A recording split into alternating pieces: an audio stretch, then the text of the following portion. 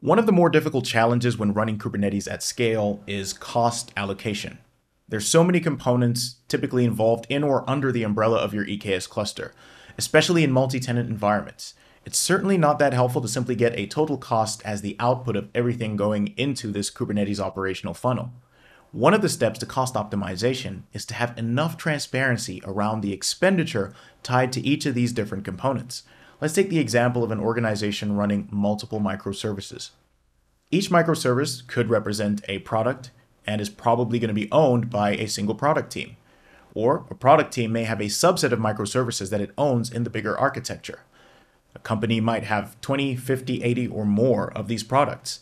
In cases like this, it's especially important to have the visibility to trace the costs related to specific components like nodes, ingress gateways, namespaces, allocated storage, a specific workload, and the replicas tied to those workloads. The more granular, the better. This kind of information can serve as a precursor for decisions related to cost optimization. Otherwise, cost optimization becomes a lot harder when all you have to work with is a single figure for the total cost. It's also not prudent to try and cut costs from a high level, like a total cost, because you don't know what impact a reduction in cluster resources will have on your workloads, and by implication, end users or other clients dependent on the high availability of your workloads. More information is required. For all you know, product team A is responsible for 45% of your Kubernetes-related costs from a list of 20 other products. Having a total cost for a specific product team, as well as a granular cost breakdown, will allow you to investigate why they're using the nodes they're using, and why a certain application requests the amount of CPU or memory that it does. Another important reason for cost allocation is to reduce the cost-related burden of certain product teams or departments by setting teams up to only pay for what they're using in a shared cluster environment. In this video, I'll demonstrate one approach to achieving something like this, and it involves using Taints and Tolerations, Karpenter, Cost Explorer, and KubeCost. There are other tools that you can use to achieve a similar outcome, but perhaps this will serve some teams looking for a model or example that will help them accomplish this. Before I switch to my editor, I'll start by briefly explaining what purpose each of these components is going to serve. I'll start with Taints and Tolerations. With Taints, you can influence where the scheduler places pods in your cluster. You can essentially tell your nodes to reject or repel certain pod placements, as well as influence how strictly the scheduler should take the effects of these taints. And it's a great way to dedicate certain nodes or compute capacity to teams or products. If you think about a multi-tenancy model where multiple teams are sharing a cluster, it's definitely one approach to set resource constraints, but it's also very useful to dedicate certain nodes to teams or products. Also, if there are pods that require specialized hardware, whether it's high compute or memory capacity, then adding taints can be useful to keep other workloads away from using up those dedicated nodes. Next is Karpenter. I'm going to use Karpenter's provisioners to add compute capacity to my cluster for specific workloads. So in the provisioner config, I'll add taints so that only certain applications can run on the nodes provided by a given Karpenter provisioner. I'll also specify team-specific labels that should be added to these nodes. Another benefit Karpenter will give me is compute capacity that is better aligned to the requirements of a specific workload. And with consolidation enabled, that provides a degree of protection from underutilization and paying more than what I need to for a workload in terms of what it actually requires. And then there is Cost Explorer. And this is what will provide me with the first layer of visibility. Karpenter will automatically apply tags to the nodes that it adds to the cluster. And you can also add custom ones if you want to. Now, in order to see the cost breakdown, specifically for nodes dedicated to a certain team or product, I can use the tags applied to the nodes.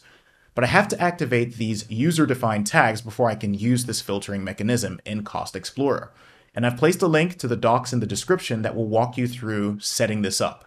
And finally, there's KubeCost. I'm going to use it for more granular breakdowns of the costs involved in my workloads. With KubeCost, I'll be able to see the spend based on a namespace, each application in that namespace, as well as CPU, memory, networking, load balancing costs, all of these components tied to each application in terms of their costing. With both Cost Explorer and KubeCost, you can generate and export the relevant details in a standard format like a CSV or PDF for reporting purposes. And the end result is the visibility of what the costs are for the different components for a given product or team. All right, so first things first, I'm calling my example application an e-commerce app, but it's very bare bone. One GraphQL service, an order service, and a product service. The GraphQL service is the API gateway and data aggregator for the other two services. But that's just for context, it's not our focus at all. Each of these will live inside an e-commerce namespace in my EKS cluster. My main aim is to track the costs associated with this project and its three related microservices. If my e-commerce app shares nodes with other applications, that's going to obscure the kind of cost transparency that I'm hoping for. I want to be able to go to Cost Explorer as well as KubeCost and filter to see costs just for the e-commerce project. Now, firstly, I'm going to be focusing on the aspect of the node costs, so I want the right kind of visibility that is specific in Cost Explorer. So let's start by taking a look at the Karpenter provisioner config, and I've named my provisioner e-commerce because it's exclusively used to control the lifecycle of nodes for this e-commerce project. And you can see here that I have consolidation enabled. Right under it, I have my taint properties that will be applied to the e-commerce nodes. And the no schedule effect means pods that don't tolerate the taint won't be scheduled on the node. However, if pods were scheduled to the node before the taint was applied, they won't be evicted and will continue to run as per norm. But this rule or effect applies to any subsequent pod placements. So remember, the purpose of taints is to repel certain pods, but we don't want to repel every single pod. So how do we place pods on nodes that have taints? And that's where tolerations come in. And you can see over here, I have my manifest for GraphQL orders and products, each of our microservices. In order for a pod to tolerate a taint, it must match. Let me scroll down slightly so you can see the toleration over here. And as you can see, it matches the exact same key value pair and the effect of the taint. That is a requirement in order for a pod to tolerate a taint. Another important property when matching tolerations to taints is the operator property. The operator value can either be equal, which is the default value, or it can be exists. And if the operator is set to equal, or not defined altogether because it's the default value, then the value from the taint has to be specified in the toleration. On the other hand, if you use the exists operator, then you don't need to specify the taint value. The key and effect will suffice as long as they match the taint. Now I'm going to switch over to K9S. And as you can see, I've already deployed my applications to my EKS cluster. You can see they're all running inside of the e-commerce namespace if you pay close attention to the left-hand side. I've got multiple replicas for the GraphQL service, the order service, and the products service.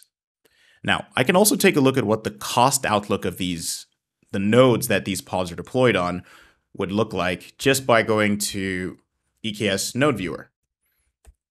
And you can see over here, I'm filtering with the node selector label specifically for nodes that are provisioned by Karpenter for the e-commerce project. And as you can see over here, I'm able to see the utilization as well as get an idea of the cost for each of the nodes and the pod placements. And like I said, you can also get an outlook for a cost outlook for the rest of the month.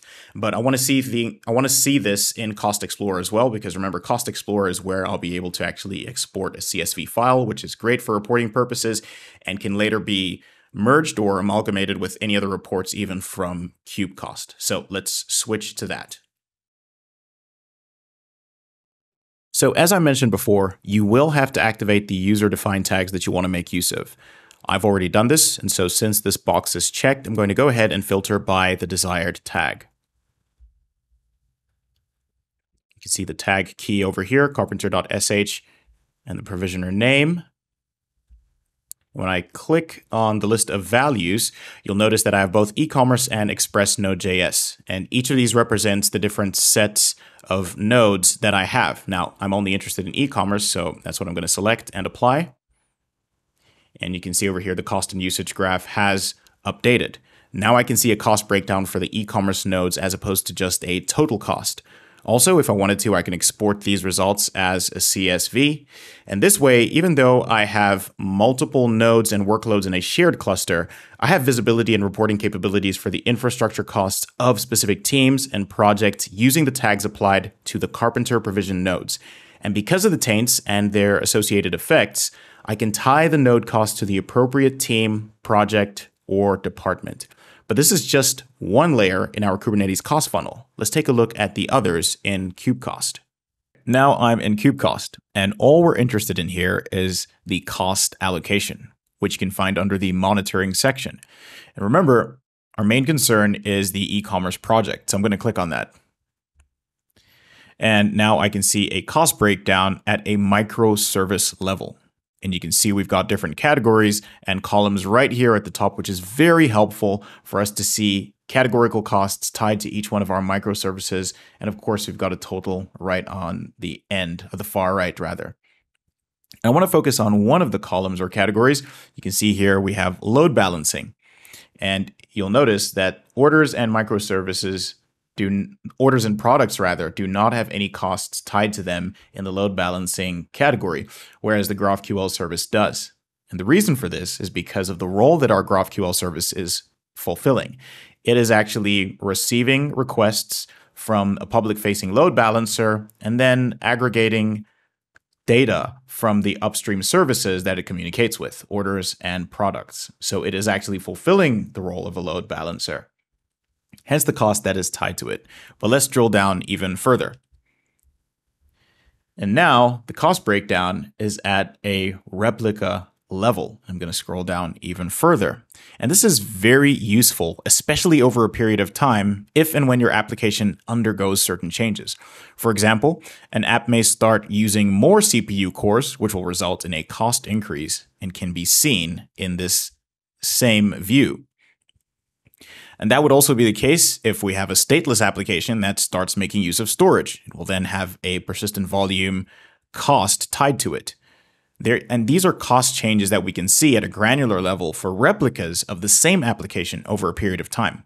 Now, if all we had was a generic total cost that had gone up, we might be so focused on trimming cluster resources, not knowing that the reason for cost changes is because of certain changes in our applications. And with this granular cost information, we can look at ways of cutting costs in a more prudent way, knowing that we still have to cater to certain changes in our applications, like a need for additional CPU or more storage. And the transparency and visibility provided by cost allocation will inform you to perform better cost optimization. And that brings us to the end of this video on cost allocation. I covered how Taints and Tolerations with Karpenter can help dedicate nodes to certain projects or workloads, then looked at costs tied to those specific nodes in Cost Explorer, and just wrapped up a brief walkthrough on how cost allocations in KubeCost can provide even more granular details that will eventually inform your cost optimization exercises. As usual, let us know if you found this helpful by providing feedback, and stay tuned for more.